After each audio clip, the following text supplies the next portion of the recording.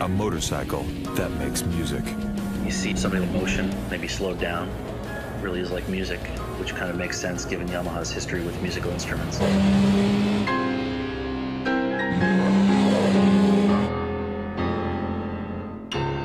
From music to motorcycles, Yamaha has always focused on beauty and design. We were the last Japanese company to begin making motorcycles, but the first to emphasize what a motorcycle looked like. One of the things you'll hear from Yamaha a lot is the phrase kondo.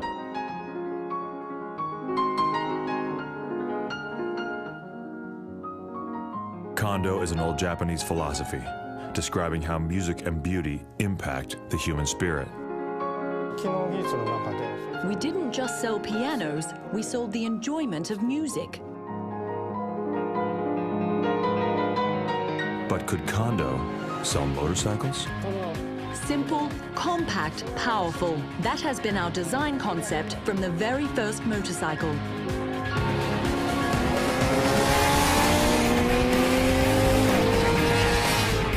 Two very different kinds of music, both influenced by the impact of beauty on human emotions.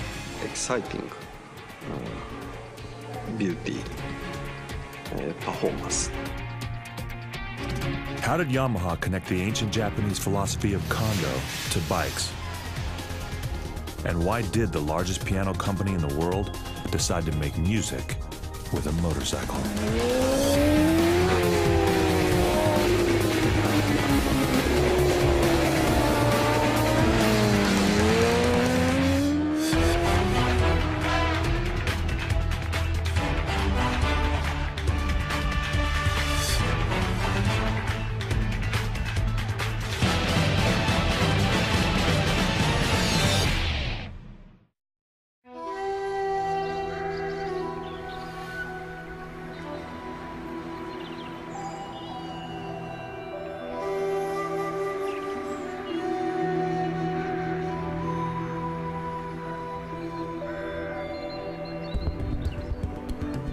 Every year from late March to early May, it's cherry blossom season in Japan.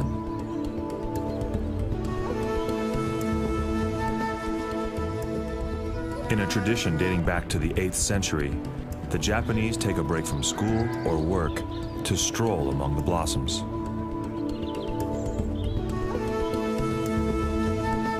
The tradition is called haname, the Japanese version of literally taking time to stop and smell the roses.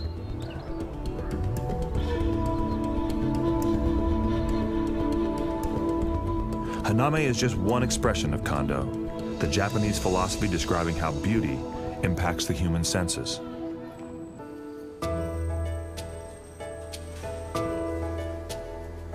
Kondo can describe the sound of a Yamaha piano that represents more than a century of unmatched musical craftsmanship.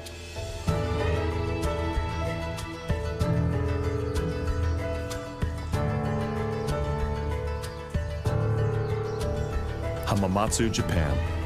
It was here in the year 1900 that Torakusu Yamaha crafted the first piano ever made in his country. Mr. Torakusu Yamaha originally only repaired pianos, which in the late 1800s were only imported from Europe. Then he learned how to build his own piano and started his own music business. Soon, Japan was no longer importing pianos. Instead, the new Yamaha Music Company began exporting pianos all over the world. One of the key things that helped create Yamaha pianos was that in this region of Japan, there was a lot of lumber that was especially good for producing great pianos. By 1904, a Yamaha piano was on display at the World's Fair in St. Louis, Missouri.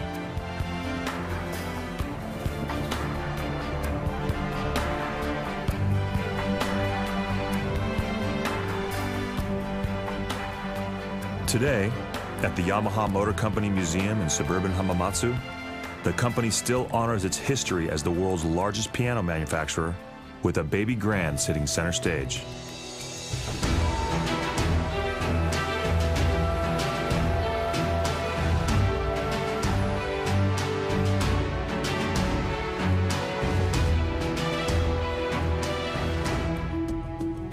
A three-pointed tuning fork is Yamaha's logo. It is more than just a simple connection between music and machines. It's a constant reminder that Kondo, the impact of beauty on the senses, is at the very core of the company. A lot of people are surprised to find out that those are tuning forks, even though they look like it, but people don't make the connection right away until they kind of get involved with motorcycling and find out that the tuning forks are Yamaha, even on a motorcycle. So the connection is there from the musical instrument thing right down to the two-wheelers. But coming out of World War II, no one in Japan needed a piano. Daily living was focused on survival, shelter, food, and inexpensive transportation.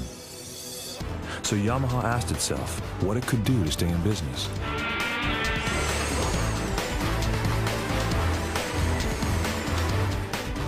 The answer was to build motorcycles.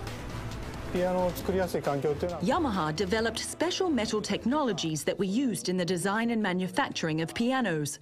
After World War II, the company realized it could use these special metal technologies to make motorcycles.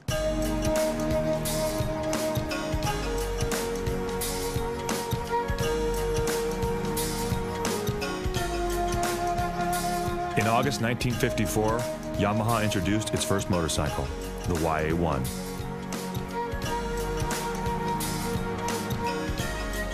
It was a 125cc single-cylinder bike with an engine design copied from a German company. But its shape and colors were unique. It was immediately nicknamed the Akatumbo.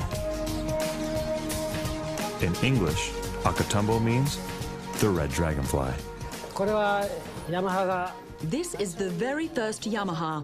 At that time, motorcycles in Japan were painted black, and there was little attention being paid to the language of sculpture and design.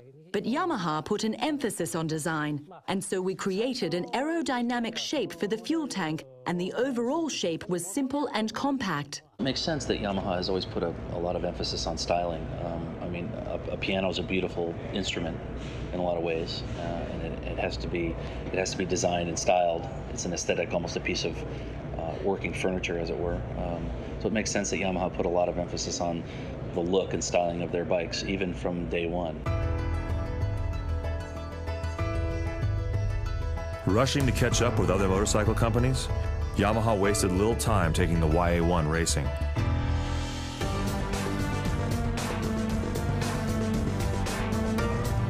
In 1955, just weeks after the first YA1 had rolled off the production line, Yamaha entered the Red Dragonfly in the two most important races in Japan, the Mount Fuji hill climb and the Osama volcano race. Back in the day, the first motorcycles were functional bikes to get around on. They were transportation. Yamaha got into the racing thing pretty early with their win at the Mount Fuji hill climb. That was a big deal.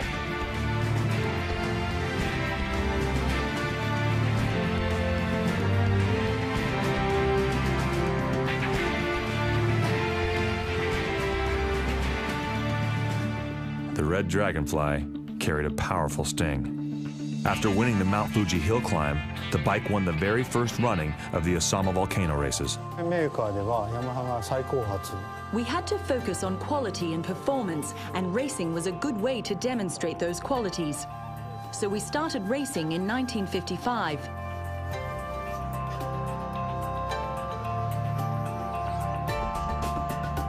Excited by its racing success, people wanted to buy the bike.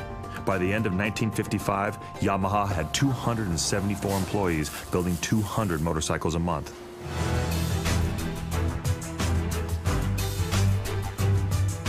Just 1 year after entering the motorcycle business, Yamaha introduced the YD1. A completely new motorcycle with an engine twice as big as the Red Dragonfly. The YD1 had a two-cylinder, 250cc engine designed by Yamaha engineers. The YD1, our first two-cylinder bike, is very much a Japanese original and not based on other motorcycles imported from other countries. The YA1 was partly based on a German motorcycle, but the YD1 was completely a Japanese design. The YD1 was not only a 250, but it was a twin, and I think it really expanded the scope of what a post-war Japanese rider could do on a motorcycle. It could take him longer distances, was a bigger, more performance-oriented motorcycle. It kind of pointed the way to where Japan was going to go in terms of their motorcycle production.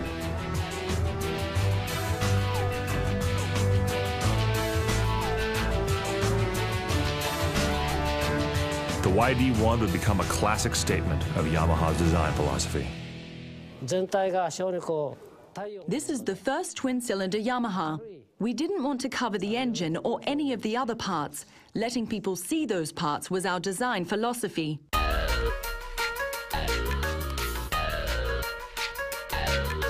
Atsushi Ishiyama is the keeper of the flame for Yamaha's design philosophy. He's been designing Yamaha motorcycles for more than 50 years. We use color to create a two-tone fuel tank. We use the color white to make the tank shiny in the light, which makes it more beautiful. There are times when Yamaha's really kind of stood out. Yamaha tended to take some chances on the styling and the color use and everything, and it seems to have worked really well for them. It was the original Yamaha Super Sport motorcycle. Just 3 years after getting into the motorcycle business, Yamaha took the next big step. They began selling motorcycles overseas.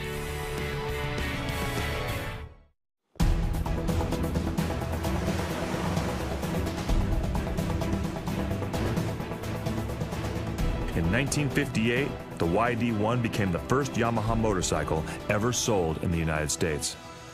You know, my father used to ride the early Yamaha air-cooled twin two-stroke 250s. I really thought those were really cool bikes. I think it also put a bit of a performance angle into the Japanese market, where there maybe hadn't been one before, a performance-oriented angle, which really kind of paved the way for Yamaha and their racing success with two-strokes.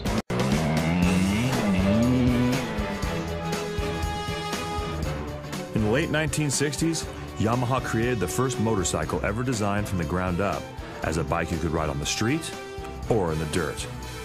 Their timing was perfect.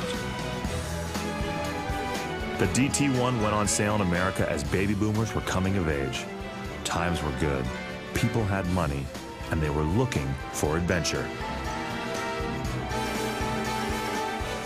It was the right bike at the right time. The DT1 was first sold in 1968. It was really popular in the United States.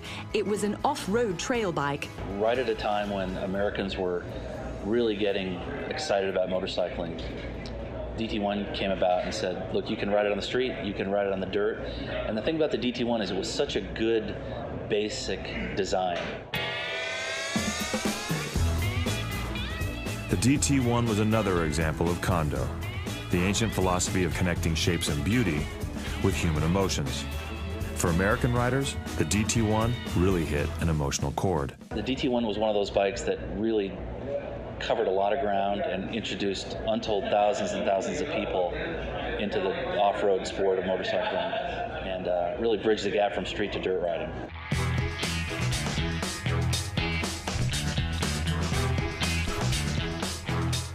In 15 years, Yamaha had gone from copying a German bike to creating designs of its own.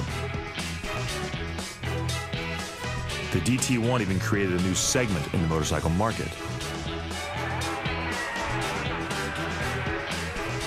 What happened next would make Yamaha the second largest motorcycle company in the world.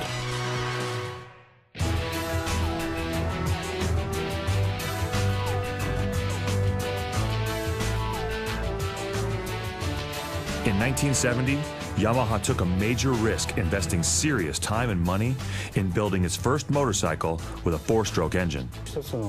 In 1970, we built the XS1. It was a breakthrough for Yamaha because it had a four-stroke engine. Before that time, all the motorcycles had two-stroke engines in which the oil and gasoline had to be mixed.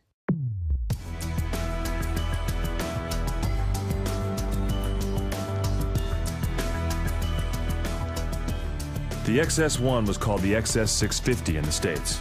Its two-cylinder engine was modeled after classic British designs, except the Yamaha version made a lot more power.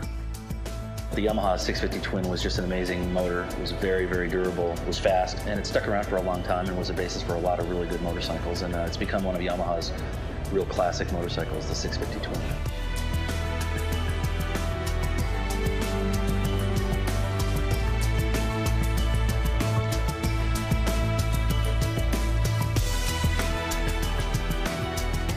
The XS650 had one of the most advanced engine designs of the day.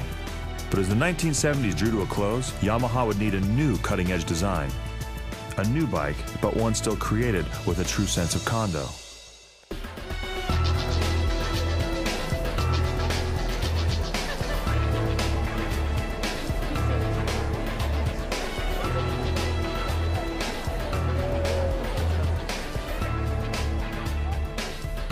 The Tokyo International Exhibition Center.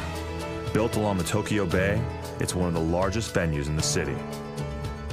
Its nickname is Tokyo's Big Sight. The hall has 250,000 square feet of exhibition space. That's 5 football fields under one roof.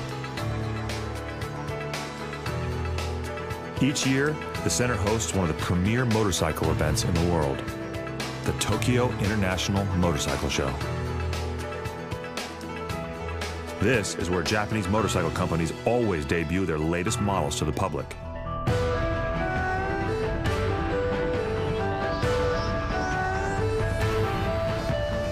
In 1980, Yamaha introduced the RZ250 at the Tokyo Motorcycle Show. Its shape rocked the motorcycle world. It was Yamaha's newest expression of its classic philosophy of Kondo, the impact of beauty on the senses. It's very narrow, the knee grip is tight, it's a very organic design. The rider's body can fit into the machine completely. The bike and rider become one.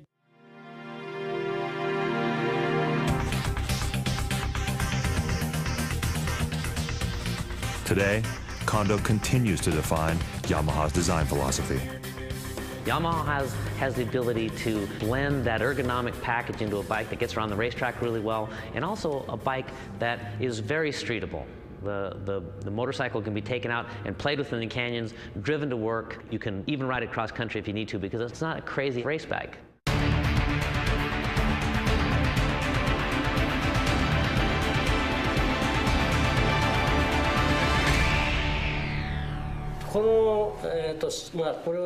This is a sketch of a motorcycle that represents the union of a mechanical machine with the organic human body.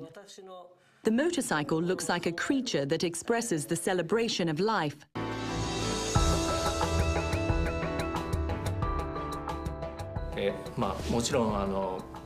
People all over the world have a common appreciation for beauty. When we design, we think, how can we move people's hearts? We believe a motorcycle is a creature, not just a simple machine. We focus on putting emotions into motorcycles.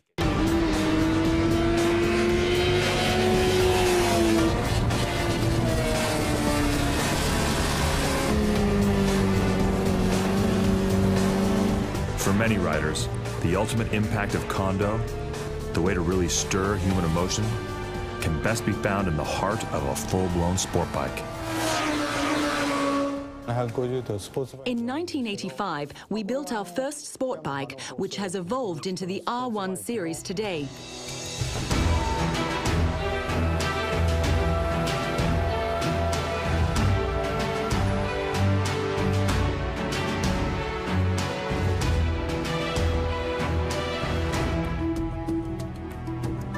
The R1 series was a styling revolution that has influenced the look and shape of almost every modern sport bike.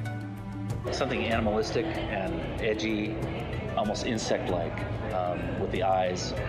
And I think Yamaha really did kind of start the trend that you see now on everybody's big inline 4-cylinder bikes, the sport bikes, is that look that the R1 generated. It's 10 years ago. Doesn't seem like 10 years ago, but the R1 was really a breakthrough sport bike. Its shape is like a bullet in the wind.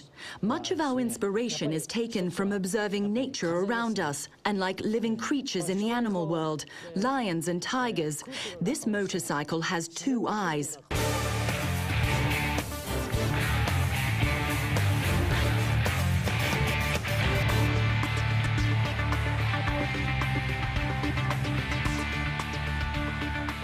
The R1 was introduced in 1998 as Yamaha's most powerful sport bike. It had a 998cc motor producing 150 horsepower.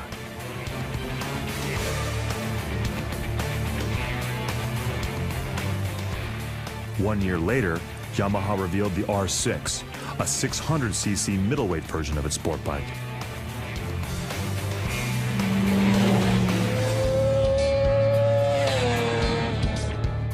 Both machines continued the Kondo connection of man and motorcycle. The most important thing about the R1 is the performance leap it represented in 1998 when it first came out. It was like nothing else. You know, we're used to incremental increases. The next year is last year's bike plus 3%, maybe 5%, you know. Up to that point, nobody had built a leader bike quite like it.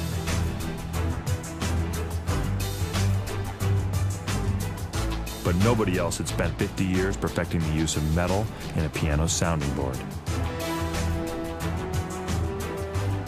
How would that help Yamaha when it came time to build a bike?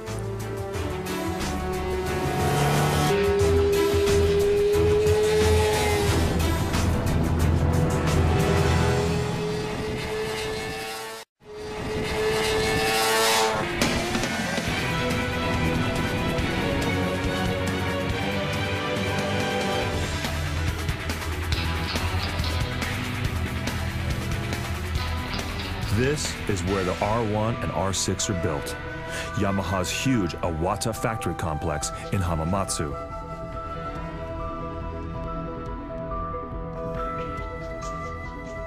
Iwata Building Number 1 is the final assembly plant for Yamaha sport bikes.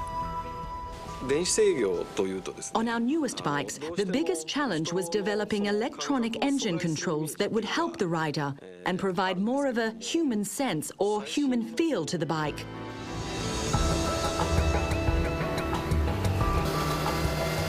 Inside the factory, that human feel of the engine is checked by a test rider on each new bike. Each bike has what's called a fly-by-wire control system. Instead of traditional cables, a tiny computer connects the throttle with the engine. That computer can make 1,000 calculations a second as it constantly monitors and adjusts the engine's fuel and air mixture. It's got fly-by-wire throttle, which to me, that's what we should be doing. We should be leading with technology, getting rid of cables and getting rid of those things and working toward electronics. Now, I'm not saying I want every one of my bikes to be cutting-edge technology, but when I go to the dealer to buy a new bike that I can take to the racetrack and go quick on and enjoy, I'd like it to be up at the forefront of technology.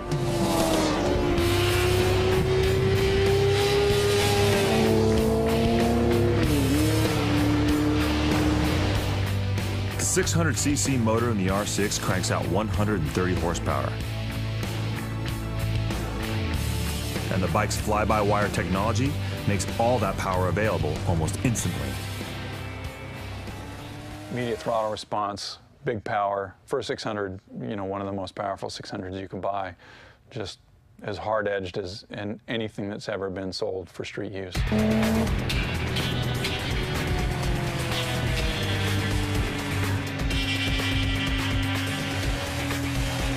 The new R1 engine puts out 158 horsepower sitting still. But beauty can increase performance. 4 special vents carved into the R1's bodywork create a vacuum effect. Cold air is pushed into the engine while hot air is drawn out of the exhaust. The special airflow adds as much as 30 horsepower when the R1 reaches top speed.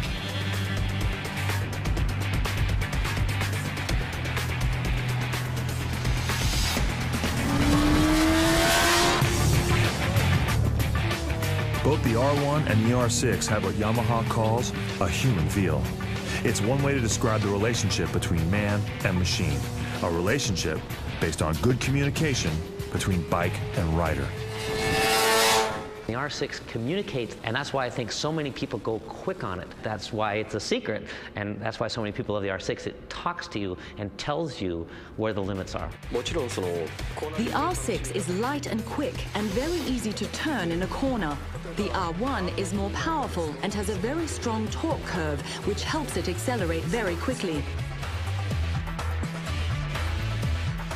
The Iwata factory complex has been building Yamaha's latest generation of sport bikes since 1998. Things here change quickly, with new R1 and R6 models being introduced every other year. The development of a sport bike is very difficult because as soon as a new model is ready for production, you must begin designing the next model that will replace it. There's one constant here. Each new motorcycle reflects Yamaha's philosophy of making motorcycles that look good and are fun to ride. Our emphasis in building sport bikes is to make them handle very well in corners and accelerate very quickly, because that's the way many people like to ride.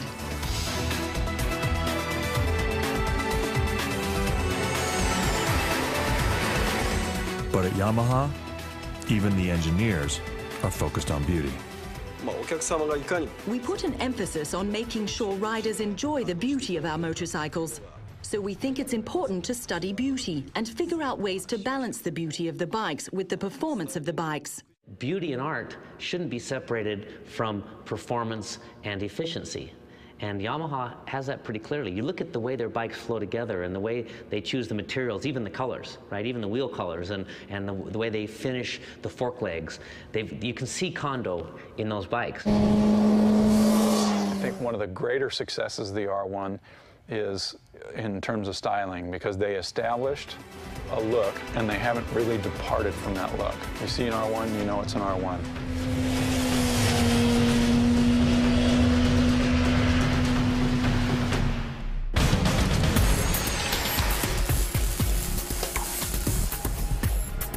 It takes a little more than an hour for a new R1 to complete its trip down the final assembly line inside building number 1 at the Iwata factory complex.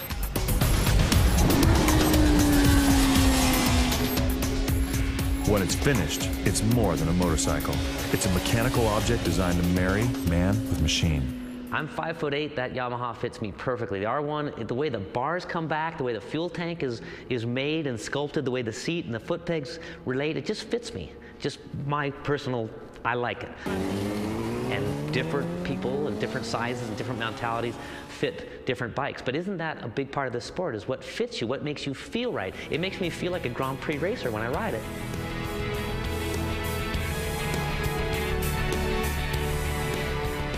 The emotional or feeling side of the R1, that's Kondo. But would Kondo keep Yamaha successful on the racetrack? The only way to find out was for Yamaha to go racing at the World Championship level.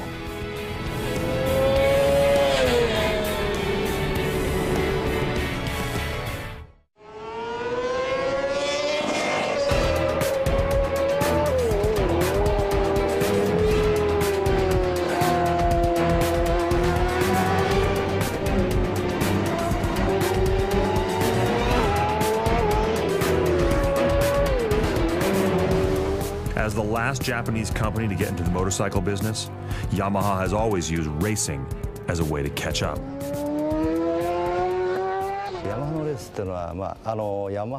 Yamaha has used racing to develop its motorcycles since the beginning of the company. Racing is a real-world laboratory. We develop new technologies and our engineers learn from racing.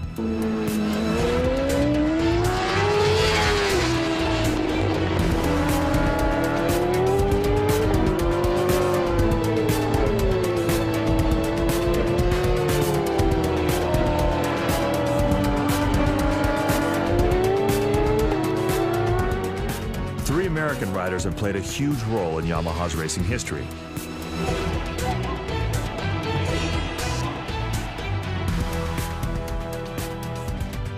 In 1978, Kenny Roberts became the first American to ever win a world championship.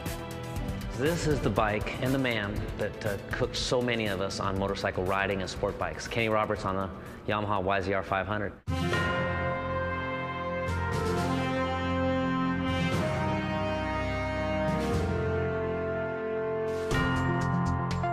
Roberts was not only a remarkable rider, he was a self-taught engineer. He helped Yamaha develop a new aluminum chassis and suspension system for his race bikes. He came up with the idea of using a smaller diameter tire on the front wheel compared to the back. It made the bike more stable at high speeds, but harder to slow down going into corners. Roberts didn't seem to mind the trade-off. Roberts was also one of the first riders anywhere that used his knee to balance a bike in a corner.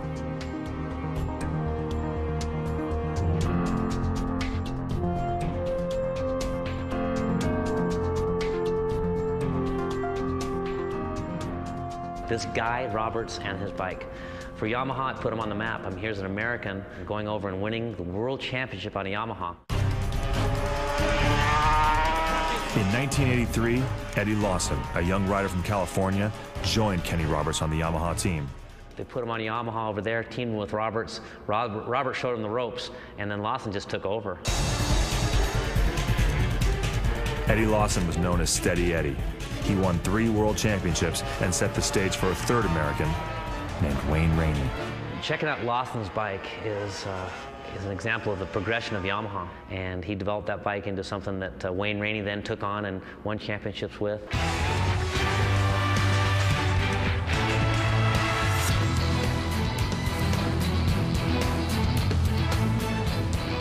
Wayne Rainey not only won championships, but did it 3 years in a row. From 1990 to 1993, he was unbeatable, winning 3 consecutive world titles. Wayne is an amazing guy, amazing rider. Fastest guy in the world 3 years in a row, and really someone that I tried to pattern my riding after as much as I could, to whatever level I could.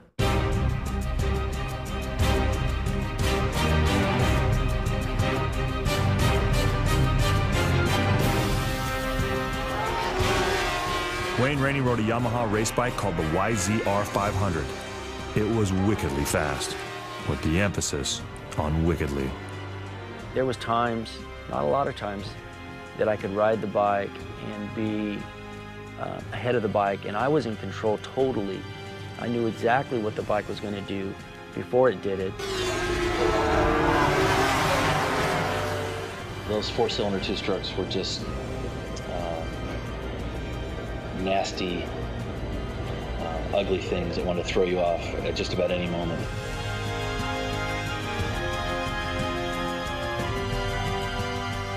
In the early 1990s, Grand Prix bikes were notorious for being very unpredictable in how their engines delivered power. You could go from 90 horsepower to an instant 150 horsepower in the matter of, you know, a few hundred feet. And that's where the thing exploded, and that's where they were the most difficult to ride. I got on Rainey's 500, and it wheelied out of turn 2 in 4th gear. It wheelied in 4th gear at well over 100 miles an hour. They could get away from you so easy because of that burst of horsepower. After one lap, I had to take a lap off. I was shaking so badly. My hands were so pumped up. My eyes were a little bit bigger than that. I was completely freaked out by it. I remember telling Wayne, how could you possibly ride that anywhere near anybody else? How could you race anybody with that thing? It was so fast. A lot of the times it felt like you were riding a motorcycle that didn't want to be ridden in a straight line, that's for sure.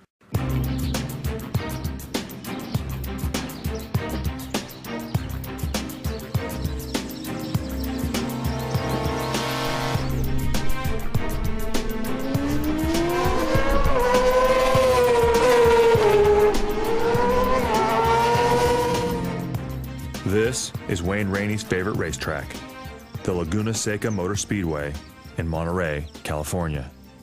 We're one of the top 10 road courses in the world, and because of its technicalities and because of its elevation changes.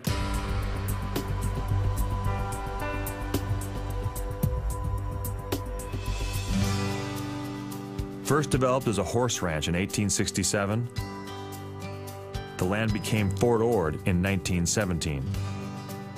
The U.S. Army used it as an artillery range. In 1957, local businessmen bought the land and carved the racetrack through the hills. But the track wouldn't stay in private hands for long. It is owned now by Monterey County Parks. It is a park. It operates as a park every day.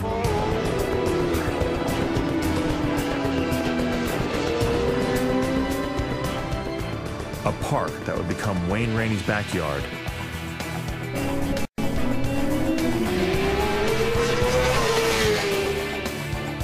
Rainey bought a house and moved to Monterey just to be close to the track. That's just one example of his passion for motorcycles. Wayne has certainly had a tremendous impact on this facility.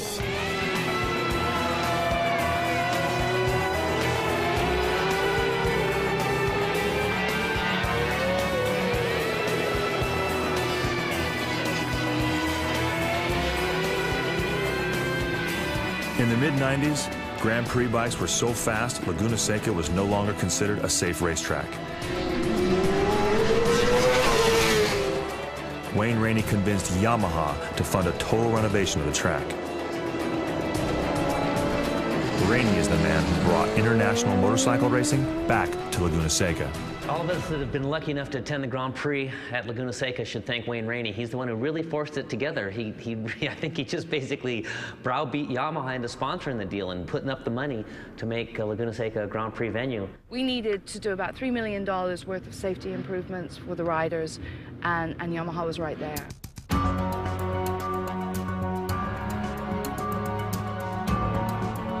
After months of renovations, Grand Prix racing returned to Laguna Seca in 2006.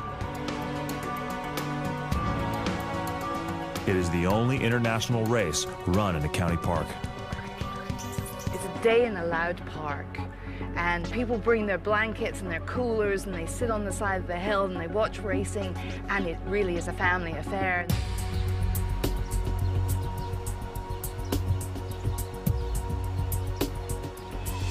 Yamaha and Rainey share a long, successful history at Laguna Seca. Rainey won 3 Grand Prix races here.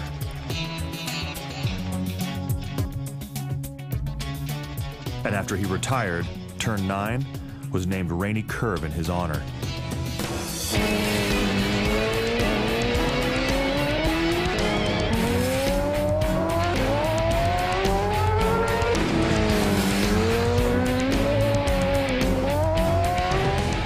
But right before Rainey Curve are turns 8 and 8A, known the world over as the corkscrew. Very challenging track. There's blind corners, there's fast corners, there's off camber, there's right and left. The famous corkscrew. You can sit in Italy and listen to the Grand Prix being broadcast in Italian, and they use the words "the corkscrew." I mean, it's that type of a venue and a feature.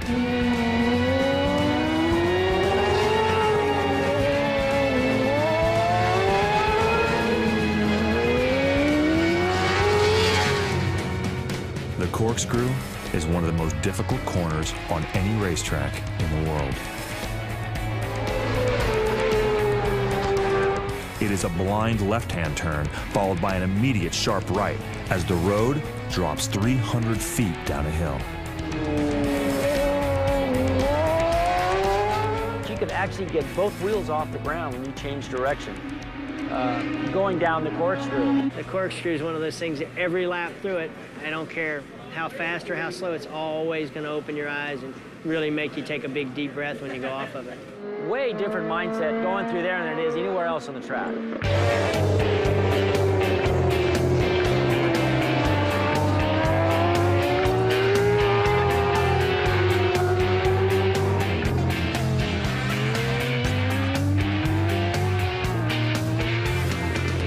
Wayne was just such a fierce competitor. He just wanted to win really, really badly. And so did Schwantz at the time. That's why the two of those got into some pretty heated battles over the years. And I guess the problem I had was I was always trying to chase that guy Rainey through it. So maybe the front wheel was in the air, but it didn't really where I wanted it to be. It was the only way I could try and keep him in sight was if I wheelied all the way through it. Wayne Rainey and Kevin Schwantz are two of the heroes for younger generations of American motorcycle racers. You looked up to guys like Wayne and Kevin Schwantz, who had these incredible heated battles, plus they're Americans, you cheered for them. They were your heroes.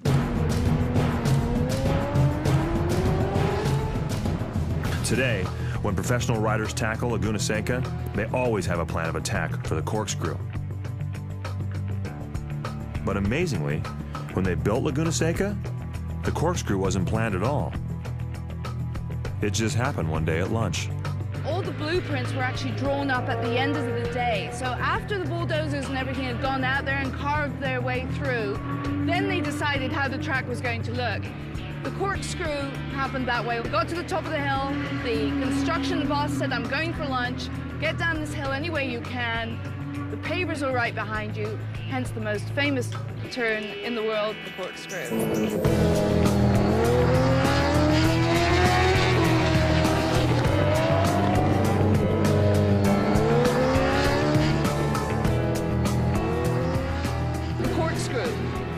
You're going along at 180 miles an hour, and you have to brake in less than 1.2 seconds to go down to about 60 miles an hour to take a blind left turn. You can't see where you're going. All you see is sky. It's like jumping off a 6-story building. You leave your stomach somewhere back on turn 6 and collect it the next time around. The whole time you're white knuckling. You're scared, and you go, oh God, I'm coming into rainy curve.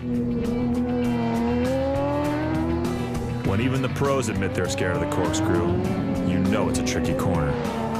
But that's the point. They're built to be challenging. You're supposed to be racing out there, not just driving around.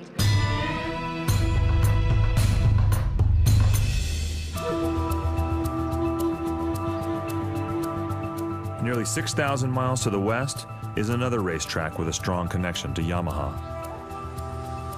The difference is that this racetrack is private. No one from the public ever gets in. This is Yamaha's private test track in Fukuroi, about 10 miles from Hamamatsu, Japan. Test tracks are even more difficult than racetracks. They're intentionally designed with real-world bumps and oddly shaped corners because the goal is to push new bikes to the absolute limit. Fukuroi, what an amazing world this is. This and other test tracks that manufacturers use. They get a chance to take their production or pre-production motorcycles into an environment that they think they'll be used on. So, for instance, the R1 should be tested on a racetrack.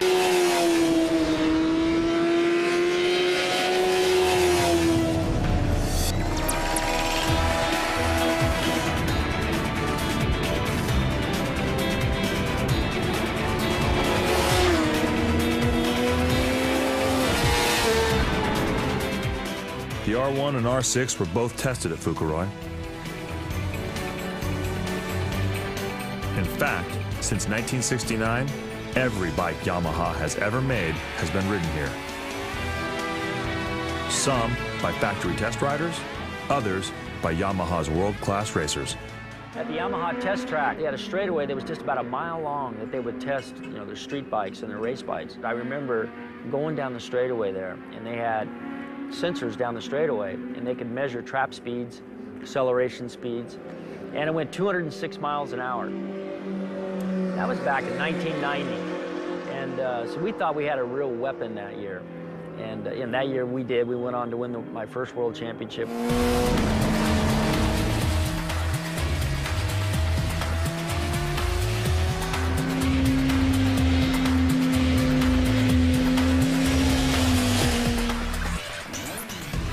What they learned with Wayne Rainey and his prototype race bikes at Fukuroi in the early 90s played a major role in the design of the new R1 and R6 sport bikes for street riders. We have a strong relationship with our racing department. We share the same designers. When we develop a new model, we get all kinds of information, including the latest racing technology.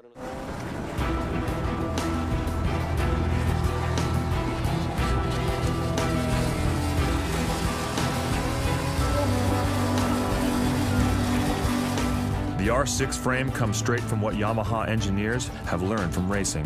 It's strong, light, and remarkably compact. Put that all together, and you have a motorcycle that really likes to carve through the corners. That's great on the street, but at Fukuroi, good handling is an absolute requirement. R6 is a different bike. I mean, of any of the 600s, race bike for the road. You get on that bike, the harder you ride it on the track, the better it works. What really strikes me every time I ride an R6 is how unbelievably quick you can go into and through corners. The chassis is so hooked up, it's got so much front tire communication, and that's what a rider wants at any level. We would like to know what the tires are doing.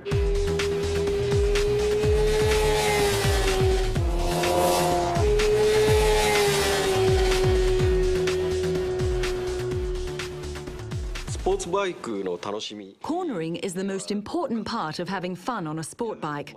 Our focus is on how fast we can go through corners and how fast we can accelerate coming out of them.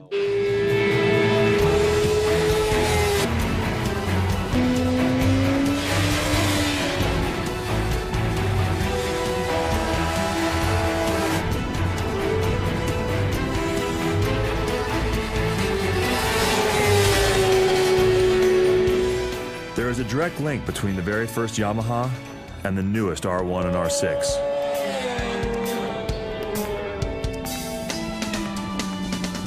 That link is Yamaha's dedication to Kondo and a design philosophy that has never changed.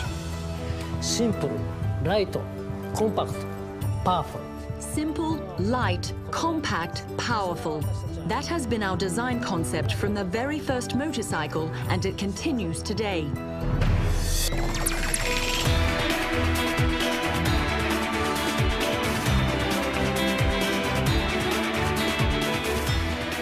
Even when a designer's idea of beauty threatens to compromise performance, Yamaha doesn't flinch. I'll give you an example.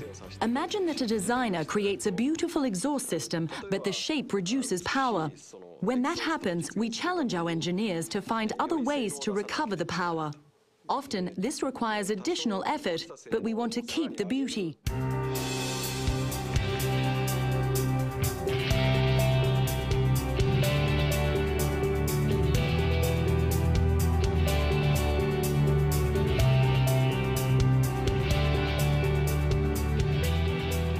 They've established themselves as a style, which is pretty much unlike anybody else, because they're, particularly for a Japanese manufacturer, to have that kind of longevity for a design that communicates the same basic excitement from the beginning is pretty unusual.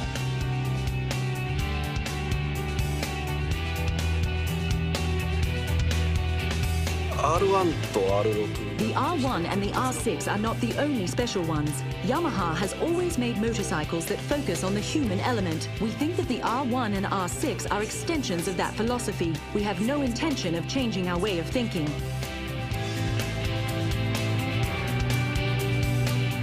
From music to motorcycles, Yamaha has held true to a unique way of thinking for more than a century.